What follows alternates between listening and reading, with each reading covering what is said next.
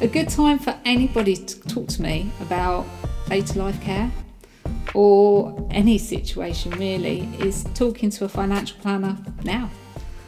Everybody's got circumstances that are changing all the time, whether it be later life circumstances or preparing for that. Because if there's no preparation and parents go into care, the biggest impact that is there now is that the families that they leave behind are the ones that are then impacted financially, because there's nothing there to stop the finances to be eaten up by care costs.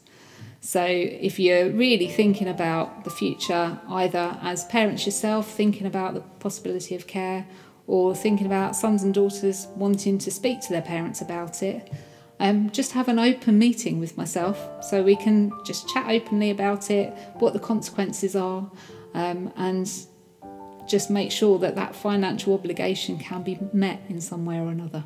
With situations where somebody becomes a power of attorney, what a lot of people don't realise is that a power of attorney actually has a lot of duties to carry out.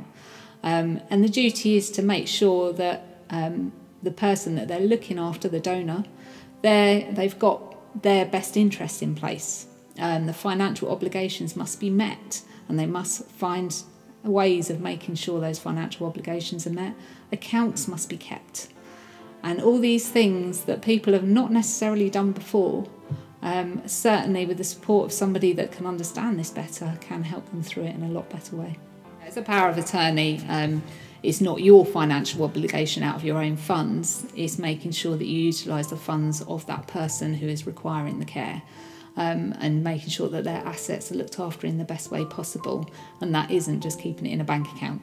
It is looking at the best way to invest it to make sure it lasts as long as possible, to give that person the best life possible, the best type of care possible.